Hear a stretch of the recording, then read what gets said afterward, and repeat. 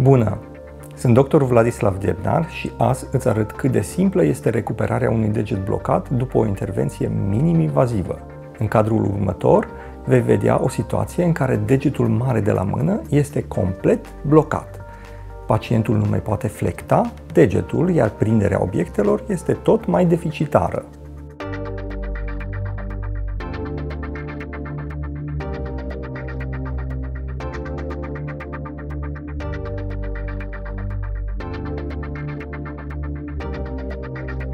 Imediat după deblocare, poți vedea cum degetul își reia funcția.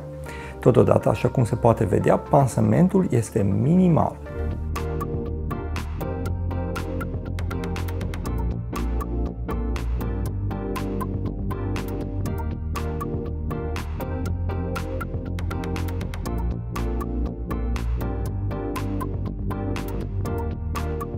Te aștept pe canal și cu alte clipuri informative și utile.